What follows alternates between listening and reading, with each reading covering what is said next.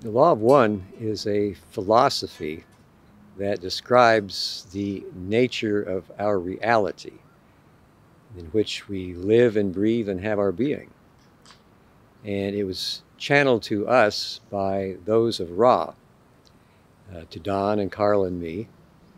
And those of Ra are a member of the Confederation of Planets in the service of the one infinite creator.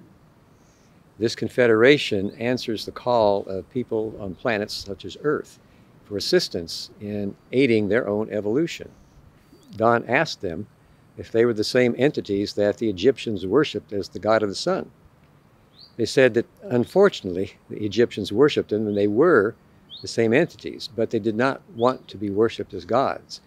They came as brothers and sisters to attempt to answer the call of the Egyptians for information that could aid in their spiritual evolution. At that time, the Egyptians saw that the creation was alive, which was close enough to seeing the creation as the creator for those of Ra to walk among them. And they did walk among them and attempted to teach in person this law of one. But unfortunately, the Egyptians at that time decided to reserve this teaching for only the rich and the powerful. So Ra felt that this perversion of the law of one was a responsibility which they needed to balance. In other words, they needed to try to make other contacts that would clarify that the law of one does describe the nature of evolution and of our reality, but that they are not gods. They are here to be of service, and we're here to help us in our own journey here on planet Earth.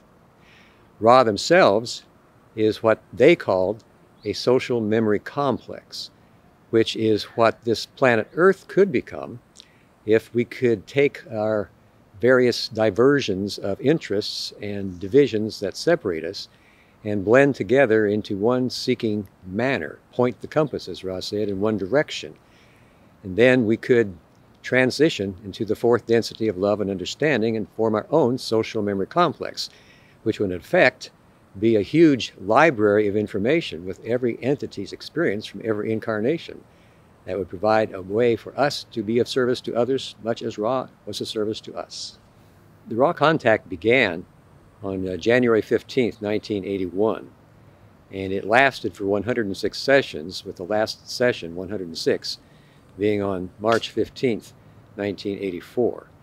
It was channeled in what you might call the deep trance state, where Carla, who served as the instrument, would leave her body and be in the same location as those of Ra.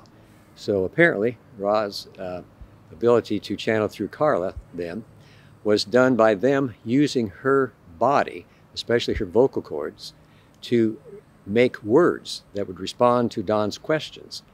And in this fashion, they were able to transmit to us information which was most precise and profound, in my estimation, in a way that is seldom done in channeling, because in most types of channeling, the instrument is there and has some ability to affect the channeling in one way or another.